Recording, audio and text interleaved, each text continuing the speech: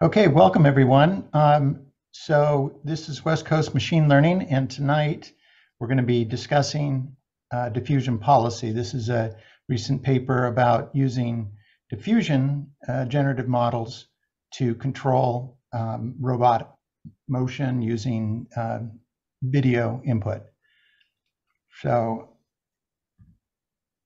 as kind of an agenda, I put these items together. I don't know how much we're going to be able to cover. I would like to cover a couple topics right at the end. So if somebody could, we start getting close to 8 o'clock, 20 till or something like that. People, if somebody could interrupt me and we'll jump to the last couple items on that. But I wanted to do a quick review on what diffusion looks like in low dimensions.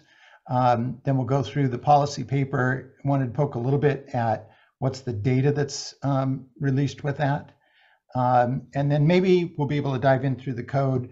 I had hoped to play with the code a little bit more, but the authors provided a couple of collabs, but it took, they weren't working, and so it took a while to get that done. So we might not be able to do much there. There was a couple other things then. This robot development environment that I stumbled across in the end, and then another paper that we'll just touch on. That sounds okay. So this is the paper. It's diffusion policy, visual motor policy learning via action diffusion. That'll be the link to the paper. I've also posted that in the meetup notes. There's also a blog, that's the second link. And I think we'll actually probably go through both of those. I'm going to do it kind of in a, let's do a video, let's do the blog, and let's do a paper. So we'll kind of repeat a little bit, diving into different details kind of at each step.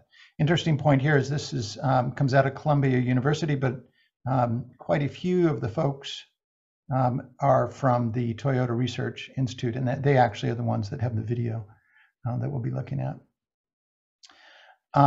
Okay, so this is a, I think it was a press release, yeah, from Toyota that talks about this diffusion policy.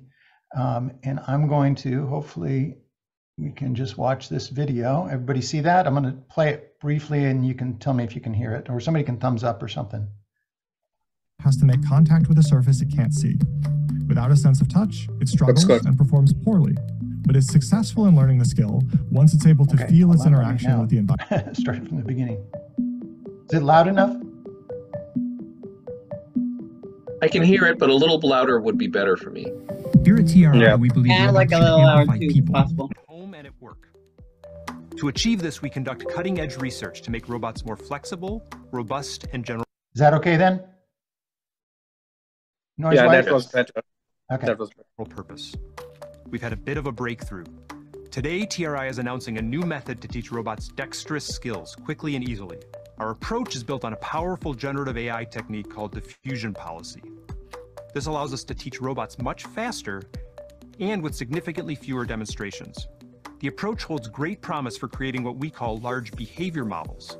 Just like large language models have revolutionized chatbots, these behavior models will allow robots to perform useful work in ways never possible before. Up until now, the majority of robotic manipulation work has focused on pick-and-place style tasks, where a robot is limited to relatively simple sets of objects it's rearranging. Our new approach goes significantly beyond that and lets us explore much closer to the limits of the hardware. TRI's robots are now capable of using tools, pouring liquids, and peeling vegetables. It's exciting to see them engaging with their environments in rich, multifaceted ways, and all achieved without changing any code or explicitly programming any new skills. Using this technique, we've taught over 60 diverse behaviors to our fleet of robots. The process starts with a teacher demonstrating a small set of skills through teleoperation. Then, our AI-based diffusion policy learns in the background over a matter of hours. It's common for us to teach a robot in the afternoon, let it learn overnight, and then come in the next morning to a working new behavior. To make this level of dexterity possible, every part of the robot platform must be solid, from the hardware all the way up through the entire software stack. One key enabler is providing human teachers with a sense of touch or a haptic teleop device. Also, just like people, we found that robots learn better when they have a sense of touch. And a perfect example of this is the task of flipping a pancake, where the robot has to make contact with a surface it can't see. Without a sense of touch, it struggles and performs poorly, but is successful in learning the skill once it's able to feel its interaction with the environment. This is only the beginning. Our team is deeply focused on achieving large behavior models that I mentioned earlier. We anticipate the next breakthrough will be when we've trained the robots with enough dexterous skills that they're able to generalize, performing a new skill that they've never been taught. To realize this, we're building a diverse curriculum for robot learning, essentially a kindergarten for robots, to teach them numerous foundational skills that are useful for working alongside people.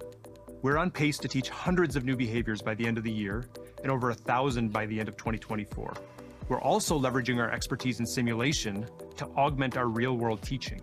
And finally, we're developing fundamental tools for fleet learning so that when one robot learns, they all learn. I've been working in robotics research for a long time now. The tasks that I'm watching these robots perform are simply amazing.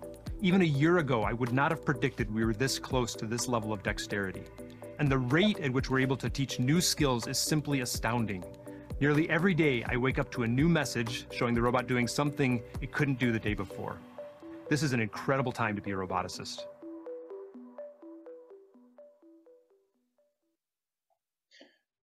Okay, so that was, there was quite a bit of additional stuff from Toyota there. I decided, since it was Toyota played a big part in this, to go ahead and let that all roll out. But that kind of sets the foundation for what we're trying to do with the diffusion policy.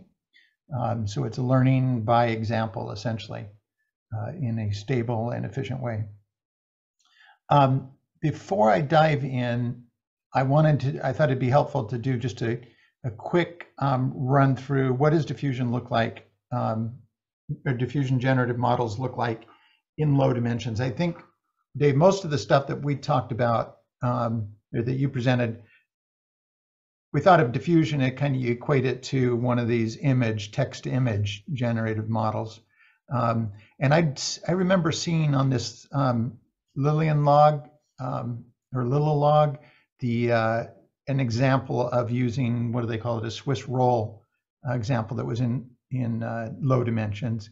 And that helped my thinking as I was thinking about how this diffusion would actually work with robotics. Robotics, basically, you're going to end up controlling, just the robot, generally angles, and so it's it's a few small number of angles that you end up controlling. In this case, actually, it's just 6. I think they control the position, not the angles. So it's relatively low dimension.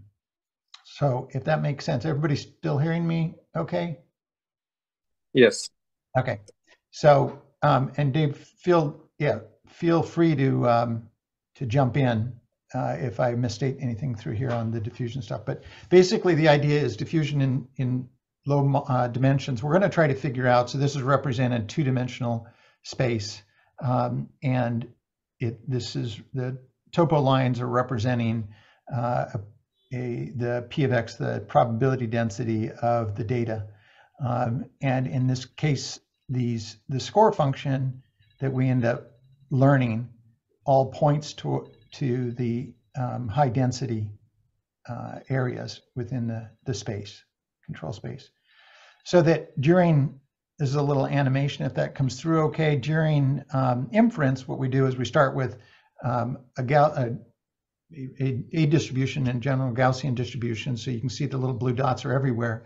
And then we use a process where we follow that score function and migrate towards these, the samples migrate towards these locations of higher probability. The one that I remembered seeing was this Swiss roll, where this Swiss roll structure is where the high probability for the data is. And you can see kind of with these arrows, if the resolution's working okay, you can see the score function, which has learned the gradient of the probability density function. It's pointing towards these areas of high density. So when you do inference in this, same type of thing, that you start with a large distribution or a random distribution, and then you follow, I don't know how to say the word. What's the dynamics, Dave? What do you call it? Langevin dynamics. Langevin dynamics. Okay. You follow Langevin dynamics to essentially follow this score function of the gradient of the probability to get all the data points in the area of high probability. And this, oh, go ahead, somebody. Roger, can I just jump in with two things real quick? Absolutely. So one, it doesn't really conceptually change things much, but I've heard you say the gradient of the probability distribution, and it's technically the gradient of the log probability distribution, but Yep. bigger numbers are going to have bigger logs, so it's pretty similar anyway, but just mathematically, there's a log in there. Yep. And then also, just if people are watching these really pretty animations, for a lot of applications, you might only want one sample. So you would only have one blue dot, and it would randomly move to just a point, which would be sampled from the probability distribution. But by having however many, 100 points, then you get to see the high density distribution. You get to see, in fact, that it is like a little Swiss rolly thing or whatever. The other one had two sort of in two corners, it had high probability. It was like two Gaussians or whatever. So just in case people were wondering about why there's all these blue dots, right? It's just so you get a better picture of where's high and low probability. You can sample multiple if that's what you want, but you could, in an application like image generation, you might be sampling only one at a time. Thank you for both those clarifications. Yeah. So this, if I'm thinking about it correctly, and jump in if I'm not, this idea that I'm getting these points that are landing on, this, I guess, manifold or whatever of high density, I think of this as we're going to learn essentially the dimensionality is going to be in the action space, like where's the robot supposed to move to, and then it's actually going to be a number of those points. So it's going to be a series of those points. They'll start as just kind of random actions, and then we'll migrate them to this to these these high probability areas. And I guess I was actually thinking of it as kind of along this line. It's probably not the right space way to think of it. We're going to end up with a series of points, a series of actions. So in a sense, the way this is representing it, the entire sequence of actions would be a higher dimension space. It's not just, even though each point is just 2 dimensions, I suppose the result is the entire sequence. So it's higher dimension than this. So I guess Oh, go ahead, Dave. Just going to add that in terms of the actions, it is a time series in some sense. So it's, one image after another to the next. So while this is trying to identify the location for your distribution for a single image, which is the spiral, I don't think this one is the time series part that you're referring to in a robot, of course. And and that's the abstract that I read for this paper. So the action that needs to be taken after each, state that the robot is in. So it has to, again, probably figure out, what is the next step, and the next step will assumingly depend on where the gradients of the score distribution take you. Yeah, so that's along the lines of what I was going to comment on. So the two diagrams that we're seeing right now are some probability distribution. Okay, this one has high density around the spiral. Previous one just had high density kind of at 2 corners. It looked sort of Gaussian. And you can see that not all of the blue dots wind up on exactly the spiral, because the spiral is high probability, but it's not like it's 0 everywhere else. It's just lower probability, right? So what you're seeing when you see these, let's say, call it 100 dots, when they sort of coalesce towards the end of the animation, that's the unconditional distribution. Okay, you can imagine in this diagram, if lower left was cats and upper right was dogs, you could say, I only want a cat. And all the points, even the ones that started in the far upper right, are going to migrate their way to the lower left corner. So in the case of the robot, what they've said, it is now going to be conditioned on the time series data of the last whatever 5 images, the last 6 actions. I can't remember exactly what the paper said, but so what we're seeing in a nice low dimensional 2D animation is the unconditional distribution, but ultimately we're going to build a slightly more fancy conditional version. Right. Okay, let's go on then. If there's no more questions there. So this is kind of the copy of the abstract of the paper. So diffusion policy, it's a generating robot behavior by representing a robot's visual motor policy as a conditional denoising diffusion process. Diffusion policy learns the gradient of the action distribution score function and iteratively optimizes with respect to this gradient field during inference via a series of stochastic Langevin dynamic steps. Okay. It's actually the gradient of the action distribution, right? The score, which we call the score function, I think. Is that right? Yeah. So in this case, the distribution corresponds to the action, right, versus in an image, it corresponds to the pixels distribution, if you may. So I think that's what it is trying to distinguish, that yes, it is a score function of the distribution, but corresponding to the action and not the images as we are used to from Yang Song's work. But the score function represents the gradient of the action distribution, right? Correct. That's in this case. Yeah, yes. It just, the way it reads there, it was gradient applies to the action distribution, not the score function. Mm-hmm. Okay, so sorry, just a real quick check here. So Dave, if we're splitting hairs, the score function is already the gradient of the log distribution. So technically, it shouldn't say the gradient unless they really mean the gradient of the gradient. I don't think they mean that. I copied and pasted here, but I don't. Yeah. So in the basic stuff we've seen previously, it's learning the score function, and that score function itself is a gradient, and it's not the gradient of the score function. Right. Right, and the gradient of the gradient would go towards the Fisher information, and then basically leverage the Fisher divergence, which also is used somewhere along the way, if I remember correctly from some of the discussions. But you're right on the actual definition. I don't know what I did not read the paper before this meeting, so I don't know what they actually meant. So Roger, you did copy the abstract correctly. Yeah. So the abstract just reads a little ambiguous there. Now, one could say that we are learning the score function by using gradient descent. So you actually are using the gradient of the score function in order to learn it, but I don't know. I think this is standard diffusion stuff. Okay.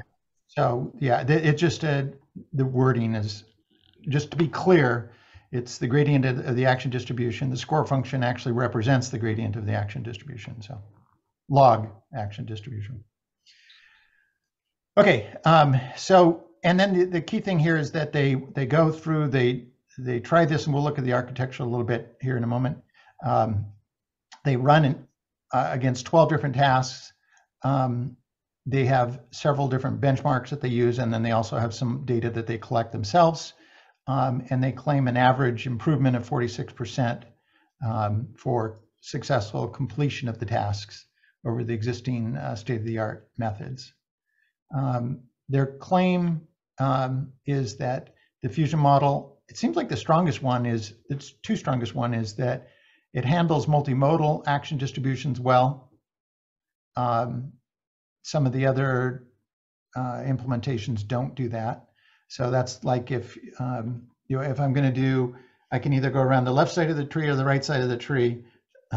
This handles both of those.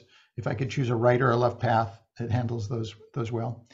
And then also it's stable, more stable for training. because of it, because it's using the diffusion process. Say that again, Dave. Langevin. Langevin, like it looks. Okay. Because of that approach, that it's stable during training. You don't have to estimate the denominator in the probability function. Yeah. And just wanted to add on this multimodal. When I first read it without the context that you provided, I thought multimodal meant here instructions being spoken to it versus it seeing as well, different modes of inputs. But in this case, it's the distribution of the actions, basically the probability distribution. So multiple modes, which is what is shown in your other picture as well, the first picture. Right. So, yeah. Okay, and then their technical contributions that they claim are this receding horizon control, interesting, the visual conditioning, and this time series diffusion transformer. We'll try to touch on each of those. So, and I want to reiterate, we got a lot of new people on. Feel free to interrupt. We all learn best when this is a more interactive, dynamic conversation. So, if you have any questions or any suggestions, clarifications, feel free to speak up. Okay, this paper, or this one slide, I thought captured the majority of what this paper is about. So I want to go through this just briefly first. The idea is that we're going to take some sort of observation space. Now they will do a state space version and a vision-based approach. So they'll test it both ways. But kind of ideally, you're thinking of an image system, a vision-based system. Your observations would include things like what's the pose of the robot? Where am I right now? They will take those observations. They will capture some number of those. And then they will run it through a diffusion policy. This is much like we've seen diffusion before, where they'll start with an action space, a sequence of actions that's more or less random, a Gaussian distribution, and then they'll iterate k times on that to make it a highly probable sequence of actions given the conditioning on this original image observation. That sequence then, they will actually, it's interesting that they will take the observation now and they will predict the next n steps without paying attention to further observations. Now they'll then only execute some number of those, and they claim in the paper that it's because of performance really. They'll execute some number of those, and then they'll take another set of observations and start the cycle again. So it's kind of observe, create a plan, and then drive blind for a little bit is the way I got it. I don't know if anybody else that read the paper got it differently, but that's what I saw. And the motivation for generating a sequence was partly to get temporally consistent actions, but it also seemed like it was because of the performance issue, the latency on this diffusion inference. Hey, Roger, I don't know if you saw my hand raised, but sorry. No worries. So it could be, as you said, one is performance in terms of trying to predict the action after every step. So that could be prohibitive. Also, I think, as you mentioned, trying to, like, it's 6 degrees of freedom, right? So essentially trying to predict after every observation may definitely be compute and, time prohibitive. Or maybe their objective was to get a better result with less, and it worked that way with a series of actions. But I think the other thing is also, you mentioned that, once the action plan is determined, then for the temporal and spatial proximities, for the duration or whatever is the step size or the number of actions here, it's hopefully supposed to not keep flip-flopping after every action. So there could be multiple of those reasons to kind of reinforce that. But Uh, I mean, that's what I gathered from what you're saying. And is my paraphrasing, does that make sense in the context? Yeah, I think generating a sequence stops or helps prevent the flip-flopping. I think that the primary motivation was time. I think they said somewhere on a 3080 they control this 6 degree of freedom robot at about 10 hertz, I think it was. And that's with this, with these gaps in between. So I see. anyhow, so we predict the actions and then they roll out the actions. So these pictures over on the left, they're kind of, the color indicates the kind of the time dimension of the sequence. And so this is the motion that it plans to execute. This is a 2D model. We're looking at it. It's the push T example that or whatever challenge that they're trying to do. And so you can see it's initially going to do this, and later on it's planning to move over there. And it starts, I guess we can see here where it starts with these this random set of points, and then it gradually refines them down to be, okay, this is the real path that I want. And it's basically that refining is simply following this score function based on the training data that it had. They do in here use two different score functions, this E theta. One is CNN based and one is transformer based. In the CNN, I hadn't heard of this before. Film, they do feature-wise linear modulation. So each layer in this CNN, with the features that come out of the CNN, you can see there's a and B coefficients that or parameters that are generated out of the observations through a linear projection. Those then modulate the features at each layer. And there's multiple of those in there. I don't know how deep this, I think they said ResNet 18, so there'd been 18 these layers. That's the CNN base. They said this actually works fairly well. This K here would represent, I generate the action and I estimate the gradient, and I do update the action, and then I do this K times. So you're looping around this K times. The second model that they used was a transformer-like model.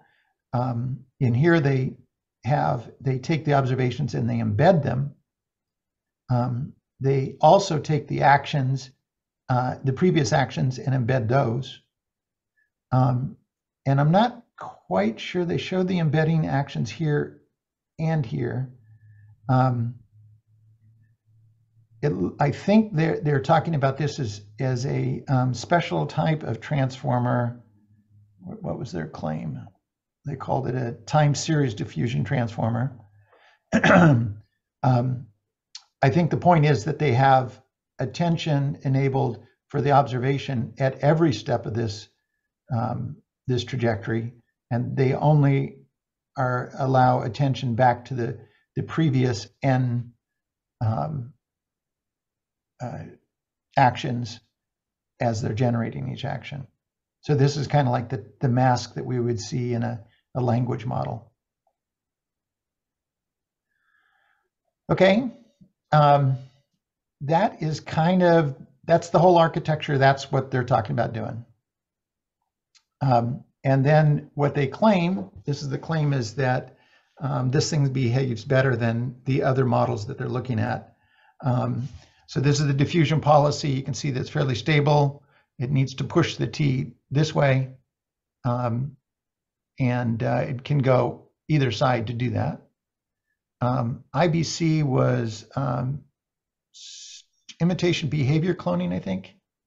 And the primary argument they made against this was that it's biased to just one side. So it doesn't model the multimodal very well. Behavior transformer.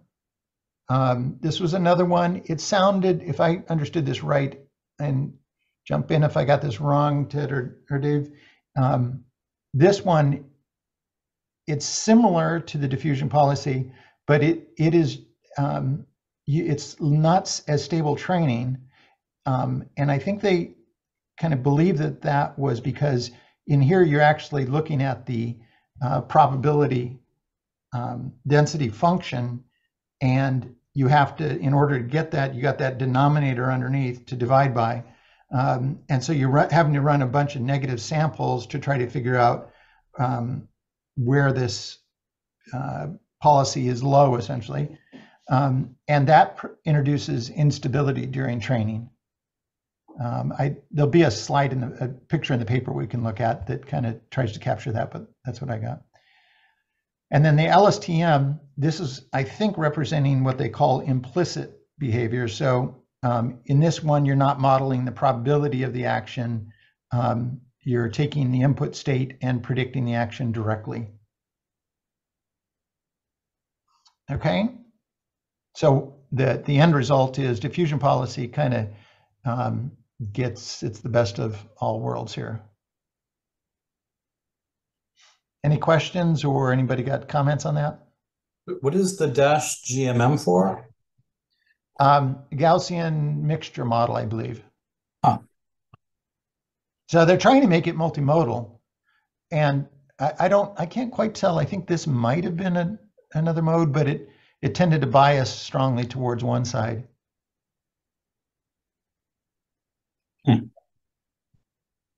So Roger, I was not able to give the paper a deep read, but it seems to me that what they're saying in this figure 4 is that this particular model, the diffusion one, recognizes that you could go clockwise or counterclockwise, and when you're starting at the exact opposite from where you need to be on the other side of the T, it's kind of, you can see the distributions are 50-50 which way it goes. Mm-hmm.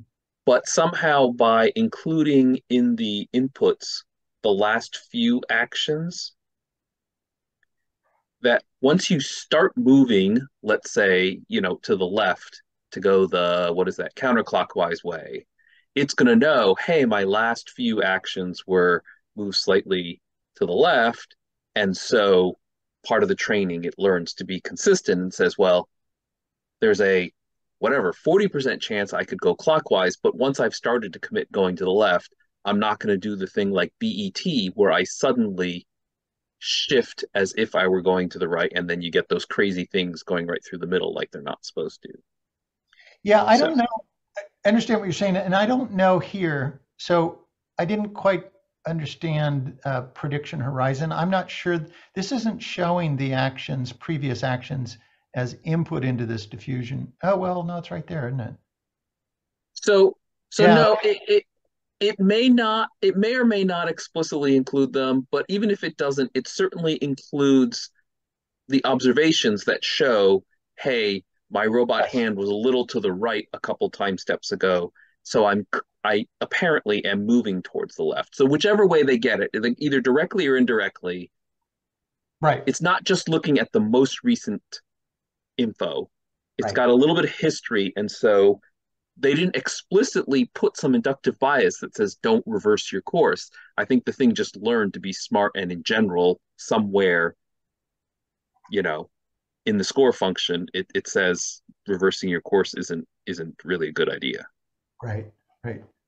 Yeah, that'd be interesting. I think you're probably right. What I don't know is, could you have fixed the other approaches by giving them a little history to set the dimension? The way they described it, like the LSTM, I think diffusion policy is predicting the entire sequence up front. I'm not sure if these other ones were doing the same. I didn't get that out of it. Yeah, I mean, it's not predicting like the whole sequence. It's only predicting up to some small number of time steps in the future. Yeah. But I think what the score function, I don't know what to call it, the score function universe that it learns is based on all the steps that it needs to take, right? The score function is not just based on early steps that it needs to take. So I Yeah. think that's what they're trying to draw upon is that it kind of understands the whole thing, even if you're only predicting a little bit in Yeah. the moment, Yeah. Yeah. right? It's just like when you're doing diffusion to make a picture, okay? When you're doing coarse features, it might say eyes are going to go here and nose is going to go there. And it knows that eventually, you're going to have whatever, the whites of the eyes, the iris of the eyes, the pupils of the eyes. It's not at this point filling in those details, but somewhere baked into the model, it knows those things, and it knows the eyes should be similar sized. Depending on your pose, they should be symmetric, blah, blah, blah. You know what I mean? So I feel like if it can kind of know those things for generating a picture, it can kind of know those things about, like, hey, if you're trying to get from this point to that point in order to push something, then, like, even though it's not making those predictions, it's sort of conscious of the the bigger world in which it's living in. Yeah. So Yeah, I saw Dave. Go ahead. no, go ahead. I just posted a link from the paper if you want to open that up, and we can go through that. Yeah, a link, or I saw that I copied the text from section. You copied the text, yeah. So basically, it is that the other models would struggle to predict the sequence of actions in the same fashion for different reasons, right? That's correct. Yeah. And their reasoning is, like in the second paragraph, they kind of reason the same way how diffusion excels for images as well in the high output dimensions. In some sense, without talking about the sequence specifically, they're drawing upon the success of diffusion in those high dimension expressiveness of the model as the reason for why action sequence is benefiting this versus the others. Actually, it's clearly mentions that they even avoid because leveraging the samples effectively is a concern. Yep. And they do highlight IBC, BC, RNN, which I'm assuming is the same as LSTM, GNN, or similar to that, and BET, the behavior transformer. So that kind of gets back to the comment you made earlier that this saves compute power by predicting the sequence and then just following the sequence. It kind of, to me, feels like there's a little bit of missed opportunity to check it at each step, but predicting a sequence allows you to in this case, for instance, commit to one side or another. It allows it to be a smoother transition. So that's a good point. Yeah. Okay, so I'll move on. And this is the website then, Diffusion Policy, cscolumbia.edu. And it's kind of funny that I thought that they had this example because they are going to talk about multiple different approaches to policy, but they kind of start with the one on the right is the one that they've come up with, that they're going to be running. They're contrasting it, I guess, with an explicit policy that just takes in the observations and spits out a distribution of actions, an implicit policy that takes the observation. And I'm not quite sure, I think this action is meaning that, I'm not quite sure what this action in represents, but they have this energy, which is kind of this probability, similar to what we're doing. This is kind of if I understood it correctly, is kind of the probability density function, whereas we're just computing the gradient or estimating the gradient of the probability density. And that's why this one is more stable than the one in the middle. But the one on the right is the one that they're actually presenting. You can see, not sure what this particular distribution is, but you can see the gradients kind of like what we've seen before. And you can see the iterative process for inference here, where we're updating our action based on the gradient, or the score function rather. I tried to already copy and paste that sufficiently, so we've already been kind of through that. This is the comparison with other approaches, and here we get some movies in here. So The idea is up in here is kind of the one we saw before, where it's taking the observation. Its goal is to move that T in this example into, you can kind of see the outline of it, and then place the robot controller off to the side so you can see the end result. The points, again, color represents where it is in the time sequence. It'll execute the first, as it turns out, 4 of those, and then take another observation and compute through diffusion inference again the trajectory. By doing that, every, what is it, half a second or something like that, it allows it then to be responsive to things not going right. So when one of the operators goes in and uses a stick to move the T, it can kind of update and correct for that.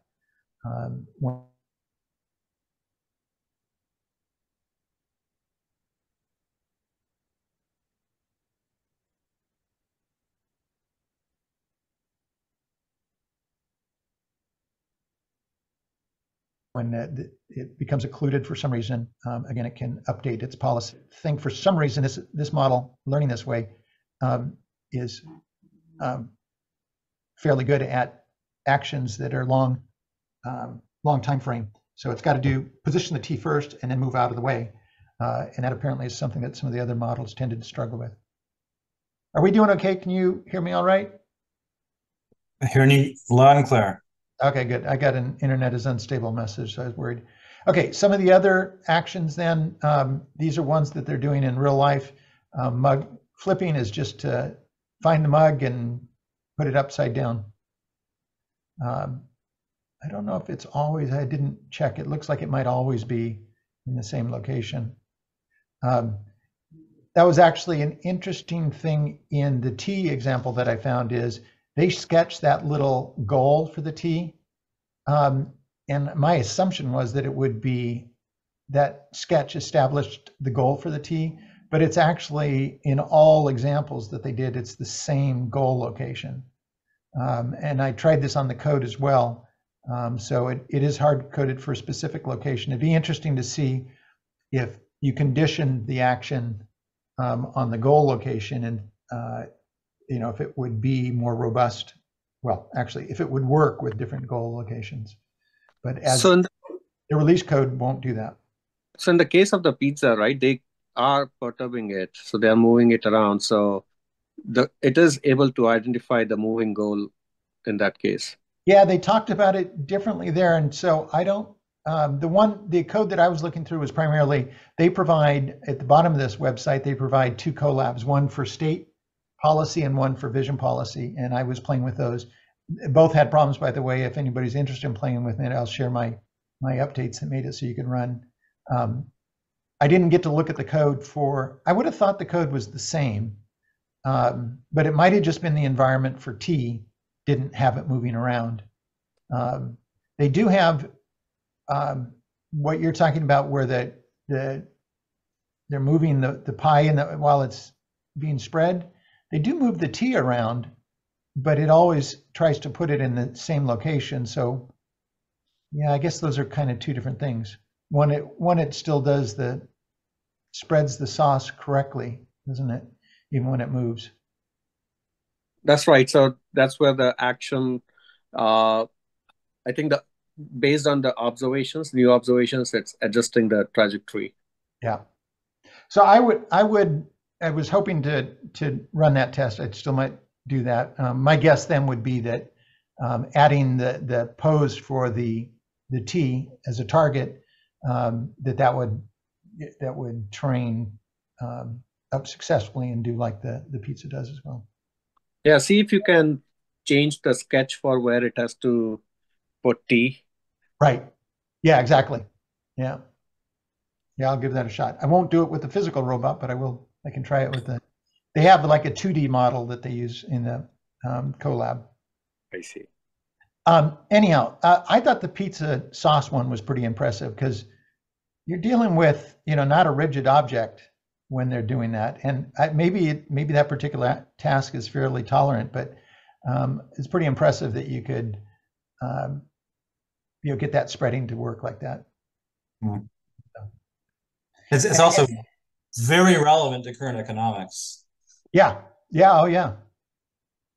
And the thing here is all of these examples, whether you're talking about the physical examples, they have a program that you saw in the first video where somebody was like telemanipulating the robot. So it's a physical robot. I've got, I think they call it a space mouse. I'm moving my space mouse around to move the robot to achieve the task. They're recording the video and they're recording all of the robot position information. And then they train that diffusion policy on that data set. So I think, if I recall, it was like on the order of 200 examples that they were using. So these things are learning from human behavior, human example. And then once they got that, then they train it on either the state, or really what you want is to train it on the video system, image system. Right. Okay. The other thing was they tapped into, so my belief is that these examples here are the ones that they actually did in their little Toyota lab or wherever it was. These down here, simulation benchmarks, are ones that other people have created. The one that this push T in the middle here, this is the one that shows up on your collab that you can play with. You can train a policy on. It's pretty quick. I did it for the state. I haven't done it for image yet. And then these other ones are running in 3D VR systems with physics. One of the things I found, and I think each of these, so lift one, RoboMimic environment is used for those top ones, and the first one on the bottom row. Then there was this push T is from the implicit behavior. I misstated that earlier. Implicit behavior cloning paper for these. This uses a 2D package for rendering Pygame and PyMonk, I think it was called, for the 2D physics. I'm not quite sure exactly which environment this 3 behavior transformer used, but it might be the same as the first one and the last one. The Franca Kitchen, those are all using Mujoko, if I'm saying that right. That was an environment that we've seen a lot when playing with reinforcement learning. When you're dealing with 3D types of things, there was a lot of papers that use Mujoko, but it was a private for pay 3D physics simulation. But it turns out that DeepMind purchased, where did I see that? Somewhere I had it here, that DeepMind purchased Mujoko and has open sourced it. So, yeah. So it's now, this is now October 21 and open sourced in 22. So this is pretty cool. If anybody's interested in like robot and 3D simulations, this has been kind of the standard, it seems to me. That's where I've always seen them using for the simulation. And now we have access to that. So that's cool. RoboMimic is a framework for mimicking behavior. So they have a bunch of recorded behaviors. They have, what was it, RoboTurk, I think they had set up. So the idea that you could do that human manipulation in kind of a Turk style, where your people crowdsource it on the internet, run the simulations, and then you have the data set with the images and all the angles and everything like that. Franca Kitchen's similar, from what I gather. It has a environment that's more targeted towards kitchen work, I guess.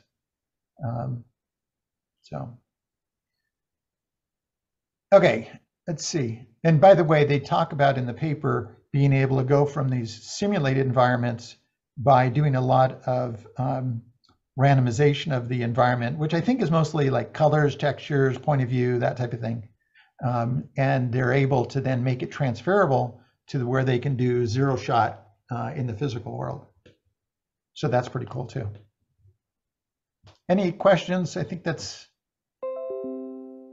just about the end of the website here.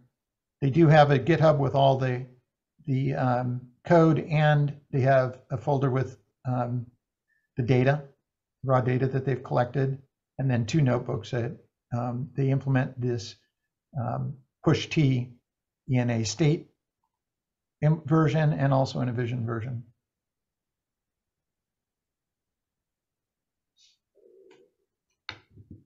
Okay. If there's no questions, then Roger, are you going to cover the training time and infrastructure for this? I don't think I called that out specifically. I'm going to run out of time is what I'm going to do. 7:30 already. So if that's one you want to explicitly bring up, why don't you mention it as we scroll through, and we can cover that. Sure thing. Yeah. Okay. I'll once we reach there. Yeah.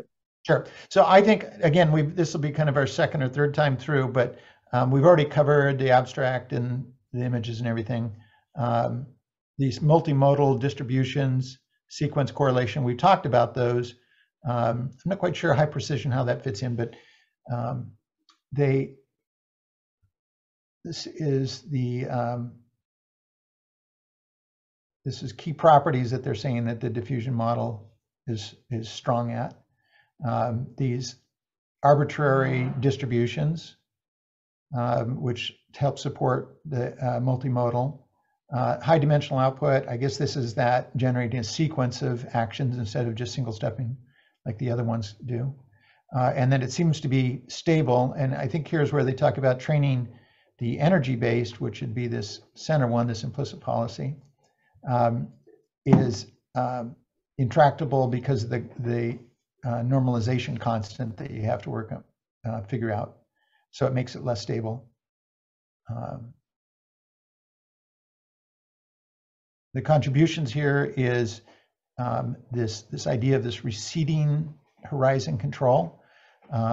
So where they plan some number of steps, n steps, and then they execute, like they'll plan 8 steps and then execute 4, even though that it may be a 200-step task to get all the way through.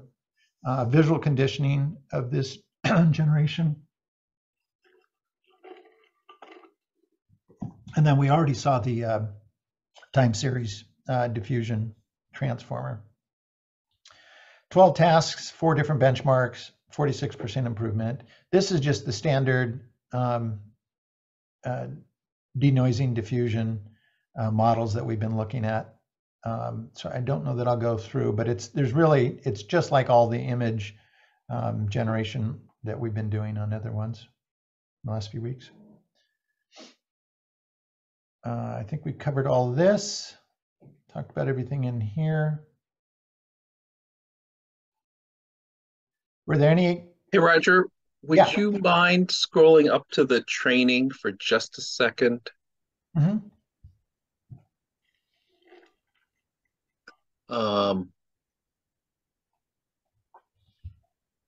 So this is something, I can't remember if it was this meetup or a different meetup. I think, Dave, it might have actually been Mike's meetup that's on Tuesdays now. But do you see where it says we have our unnoised x sub x super zero? Yep. Okay. And we sample a random noise epsilon super k. Yep. With the appropriate variance that would correspond to if you were doing step by step 1, 2, 3, 4, 5, the kth step of noising. Yep. Okay.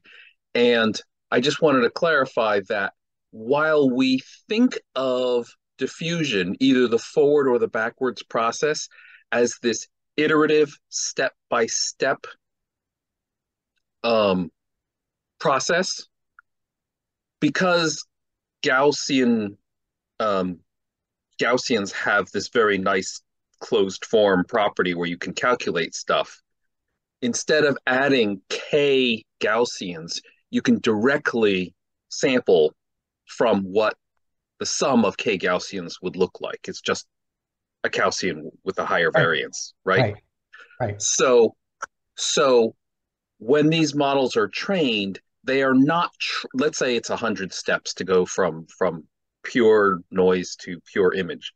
They're not trained on those 100 in a row, you would just take your real data and you would pick a random number between 0 and 100, and you would train it on, let's say you picked randomly 63, right? You train it on the difference between 63 and 62, and that's it. And Right. then the next batch, maybe you randomly pick 37, so you train it on the difference between 37 and 36, and so on and so forth. Even though we think of diffusion as this linear process, it does not need to be trained in that way. You can just randomly train it on any point in any step. Yep. Yeah. So, and that function, so that's the function that will estimate the noise, and the loss function is just the mean squared error between that and the actual noise, right? Right. And then, early on, the steps were all equal size, and now people are figuring out like what's the minimum number of steps, and so you can take what is it? When the image is close, has very little noise, I think you can take bigger steps because it's pretty clear. It's like, well, that's just a house with some specks on it, like it's pretty obvious like what to do. But when it's at the other end of the spectrum, you have to take smaller steps because it's very unclear what direction you're moving in. Yeah. Now, one thing, I don't think we'll get down into the code this deep, but it might be interesting another time to look at how that is supported. These guys are using the Hugging Face library, diffusers, and you can actually, that whole process that you just described is handled by the API essentially. Yeah, I think you're right. I think it is. I just it probably wasn't this meetup, so maybe I didn't need to say it, but I just wanted to clarify that you don't have to like train it going from pure noise to clean image or vice versa. You can just train it on any one random step at a time. Yep. Right, and the step is the condition essentially. So K becomes the condition for your network, because essentially it's the same network that you repeat, but every time during inferencing you're using a different step. So during the actual generation process. So that's right. It could have been here because I know this was mentioned as one of the aspects of evolution of Yang Song's work, where they use the K as the condition in their model. Yeah. But all this stuff is essentially the same stuff, Dave, that you had been presenting before in the last few weeks. It's the exact same thing that we're doing with images. That's correct. Or Yang Song was presenting and we were just playing his videos. Okay, fair enough.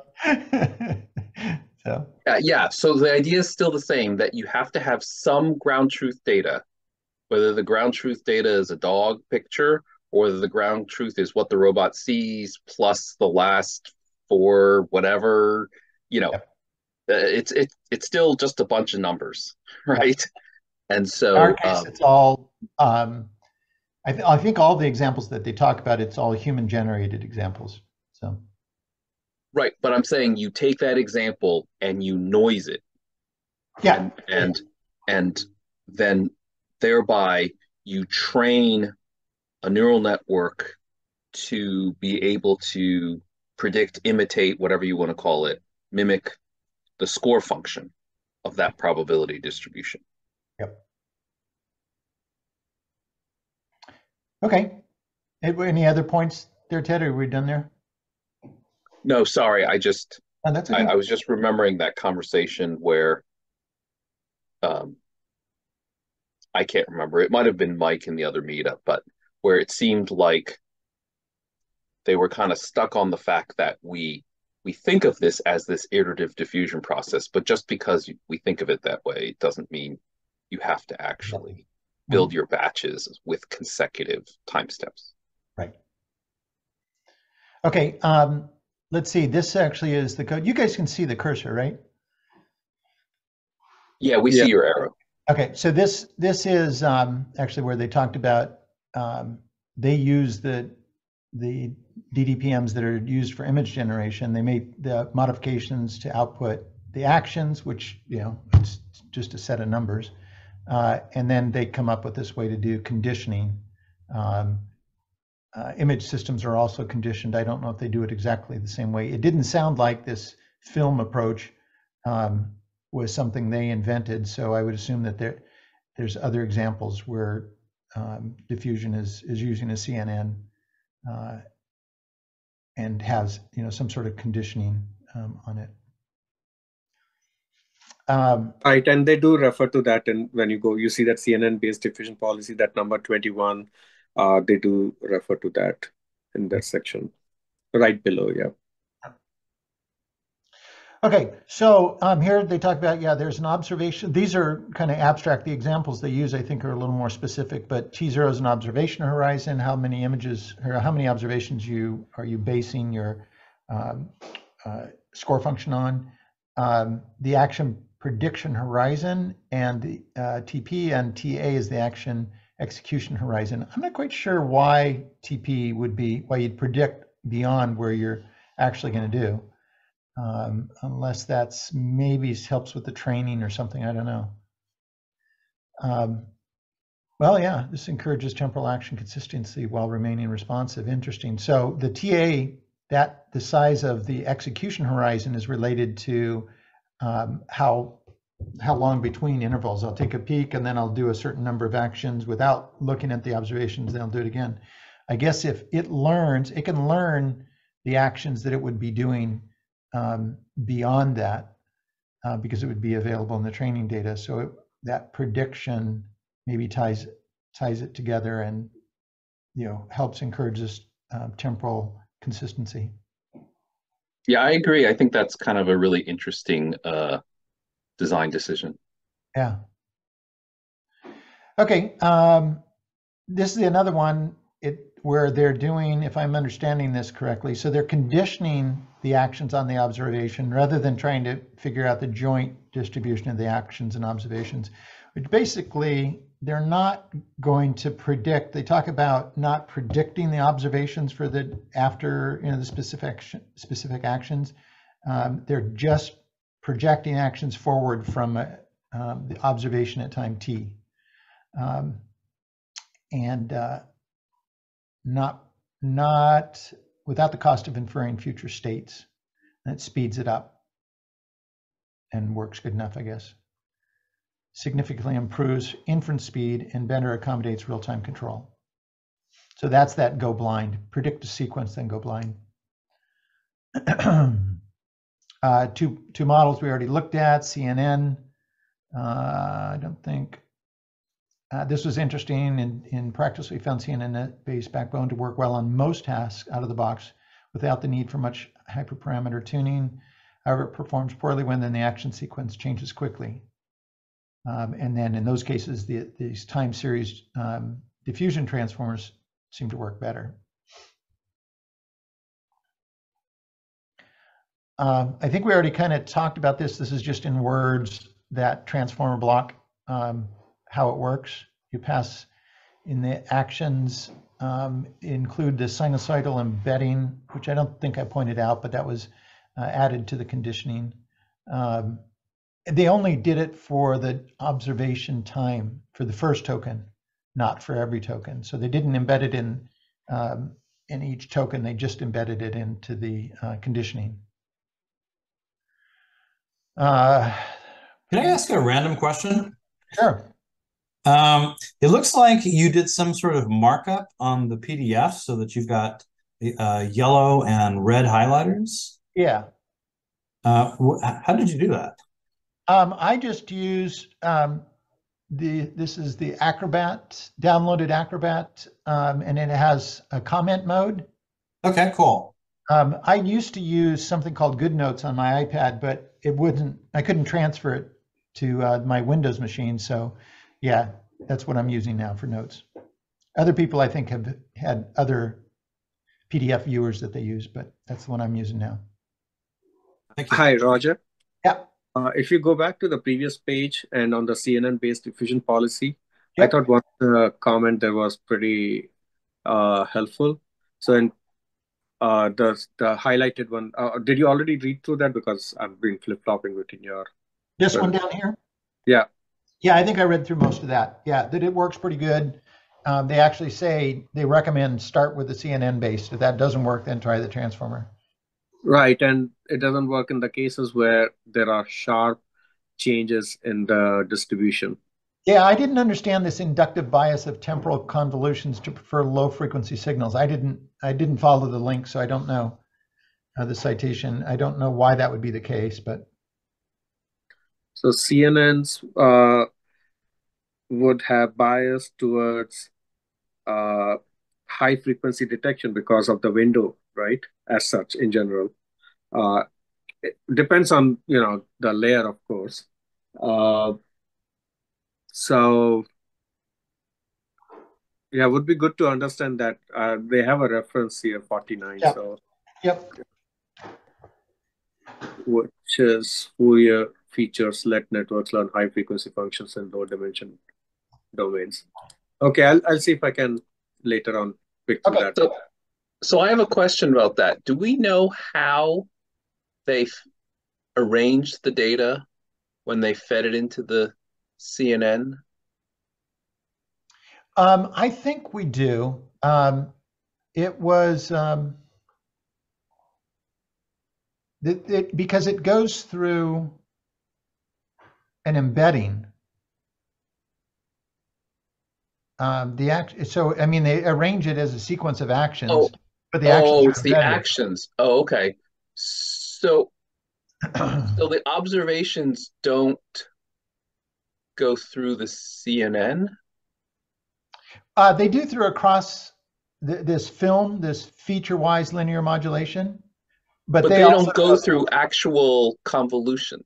no, they go through. Well, okay, yes and no, but that's not the CNN that they're talking about. So when you do images, they use like a ResNet 18 um, that they send it through. What's really interesting, oh, where did they go on the paper? Yeah, the visual encoder goes through into a latent embedding. But what's interesting is they use a ResNet 18, nice common architecture, but they don't use the pre-training. They actually tried pre-training and it didn't work as well. So they use a ResNet 18 and they train it end to end. Okay. So my question in terms of ranging the data is if you want to show me the last 5 time steps from the camera, how exactly does it work? You pass each camera time step through the vanilla ResNet and you get out the bottleneck embedding and then you concatenate them? Like I'm just trying to figure out when it Yeah, I says don't. temporal convolutions, what does that mean? I would think observation OT. Because I didn't think they say it's based on more than just one observation? Like it that you is. They giving it use more an than one? arbitrary. They use an arbitrary one here. The example I saw that the push T was 2 observations. Yeah. So they're able to figure out, velocities and stuff like that, presumably. But I would guess that they're running the images would the visual system. They'd run the images through the ResNet, and then that top layer of the ResNet would run into either an embedding if you're using the transformer or through this linear projection. Right. So that would But it imply says that if you it use says two, you observation. just Yeah, this concatenate them. is yeah. That's I would have thought this image would have said T through T plus T minus 1 or something like that. Right. That's what I'm trying to get at. So when they talk about the temporal convolutions and high versus low frequency, I can't even form an opinion as to whether it would be high or low frequency because I don't even know what data they're talking about and what convolution they're talking about. Since they're talking about it in the context of the CNN based score network, my expectation is it's high frequency in the action space that you're generating. And at the Because, bottom, it still just says A sub T. It's not a sequence of them. It's not a concatenation of them. yeah, I think I'm pretty sure that's sloppy notation because this, if you look at this cross attention masking, No, they it's have this times k, right? So it's repeating k times, and then on K right. times. No, the K is the diffusion. Right. That's the inference. Okay, yeah, that's right. Yeah, k is the diffusion.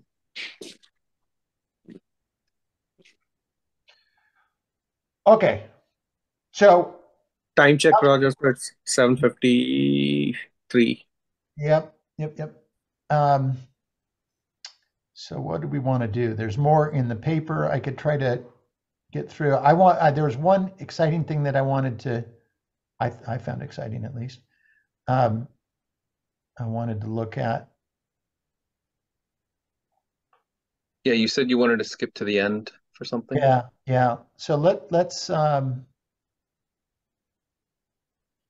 Okay, which way do we want to go?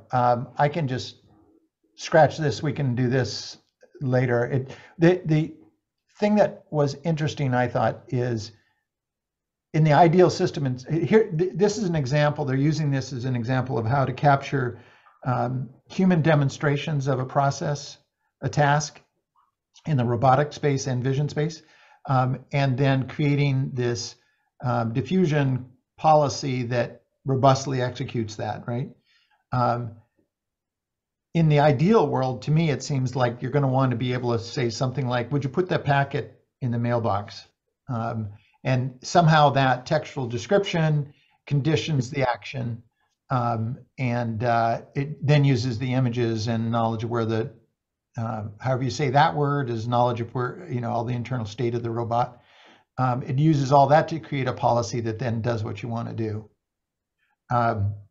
This, I've happened to stumble across a site that is scaling up and distilling down, where essentially they're approaching this by using the language model and the virtual reality or the VR systems or physics simulation systems to create a whole bunch of data doing what you want to do. They'll train the diffusion model and then use the diffusion model for zero shot execution of that task. Interesting next step. So this sounds pretty cool, Roger. If you're open to it, I think we could continue and talk about these things again next week. Okay. I haven't really read through, but so it might be a shorter one. I don't know, but yeah, I'd be happy to do it next week. But also, we haven't even touched your code notebooks. Yeah. Let's just wrap up the paper today. Okay. One other thing, is there a link to the paper?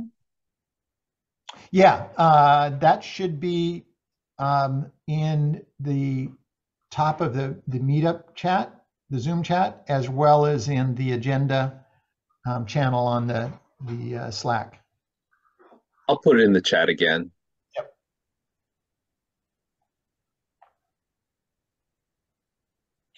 There it is.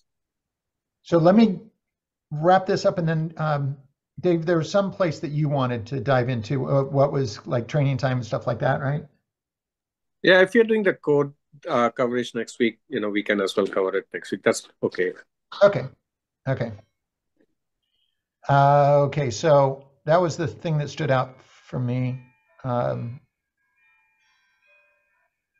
kind of surprised that they get the whole ResNet training as part of the training process. I'm really surprised that works better. And I'm wondering if it's got to do with some of the changes that they make, where maybe they're replacing global average pooling with spatial softmax pooling, and they're replacing batch norm with group norm. Well, I would think that would break things. I wouldn't be surprised if that broke things, and maybe that makes the pre-train not work. I don't know.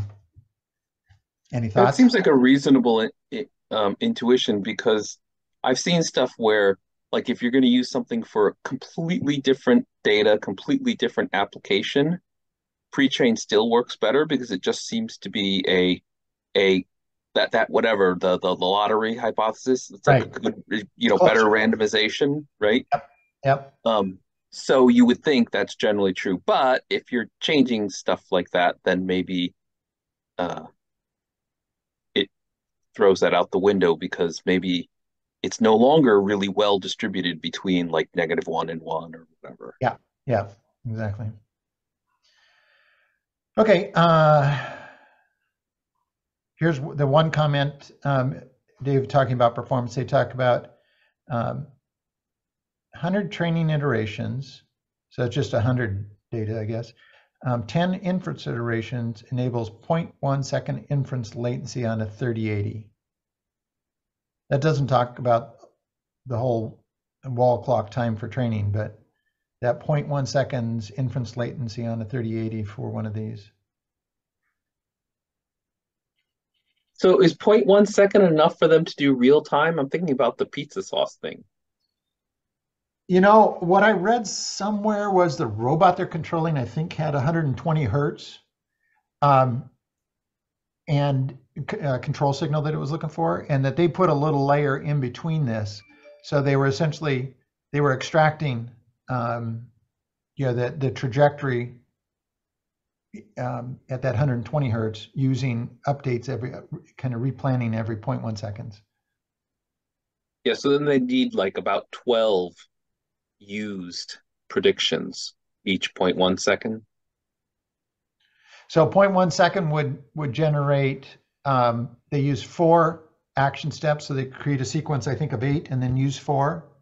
So now you're down to 0.025, so 25 milliseconds. Yeah, I'm saying that only gets you to 40 hertz. So to Right. get to 120, you'd need to be predicting 12. Well, predicting however many and using 12. Yeah. Unless they had a faster GPU for the pizza robot. It could also be that that's the accelerated video, right? Oftentimes their videos are accelerated. Yeah, not sure. Okay. Yeah, Not sure that maybe. specific detail, but okay. Diffusion Policy's ability to express multimodal distributions naturally and precisely is one of its key advantages. That's kind of a takeaway that I got. Also, they use position control. They found that there's an example here where they talk about, let's see, this example here. So this is talking about for the task, how much switching from a velocity control to a position control affects the performance, the success rate. So in the case of the other 2 algorithms, LSTM and the behavioral transformer, moving to position control hurts it. In the case of the diffusion policy CNN and the transformer, it improves it and improves it quite a bit for the CNN version in the kitchen workflow. So anyhow, there was one place where they talk about it because you're doing kind of predicting a sequence. The position control is going to be less sensitive to errors, the noise in the control signal, because if you're talking about velocity, it integrates it accumulates that error. So position is a little bit more precise if you're predicting a longer sequence, and that's why they think it helps with the diffusion.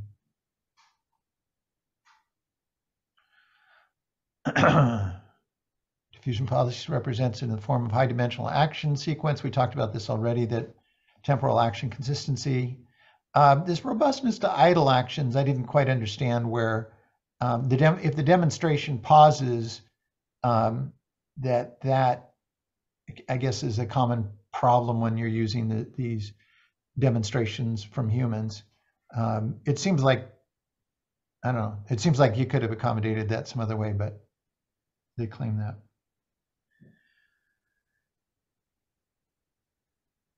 Why is diffusion appears to be more stable to train? And this is where they talk about if you're using an energy-based model, then you have this denominator that you have to deal with. when you're using diffusion models and score function, you don't have to actually compute that denominator. And apparently, the estimate of that denominator is affected by the negative. Let's say no. Where did they talk about this? They said that it was the negative training. I thought negative sample points. Yeah, it was right up there in equation. Yeah. In practice, the inaccuracy of the negative sampling is known to cause training instability. And so they're estimating that that's why, because that's used to compute the denominator. So that's interesting. And here, this is where they showed, I think we talked about earlier, the difference where the diffusion, the blue is using diffusion, and the gray was the energy based, where it just never, the training error never goes to zero, just is not stable. Training's unstable. Okay, we're out of time. Dave, I don't know if there was that question you had was something. Did you know where it was? Was there a section that? No, it's not there in the paper. I tried to look in the paper. They mentioned that they're going to release details soon, including the training details. Okay. So, okay. They have mentioned that several times in the paper. Okay. But the paper was first released in March, and it has been trending really well. Already has around 40 citations. But all along, they kept saying the code, data, and training details will be publicly available for reproducing our results. They do. I mean, they do have down here, they've got all of the hyperparameters. Okay.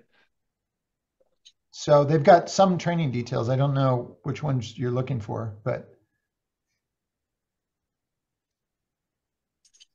Yeah, I mean, I'm just trying to compare it with the amount of data needed and the amount of training power needed as compared to other diffusion training.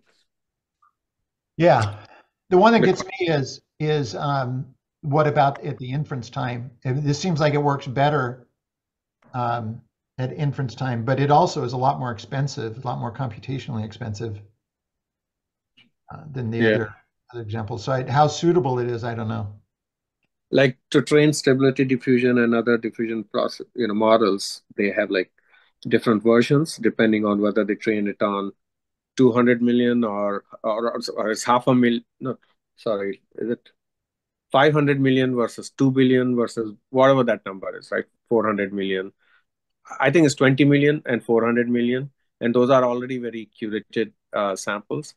And they do end up using a lot of resources to train it. Versus the video that you showed earlier talked about being able to leverage this for overnight training. Yeah, right? well, I think they only use a few hundred examples.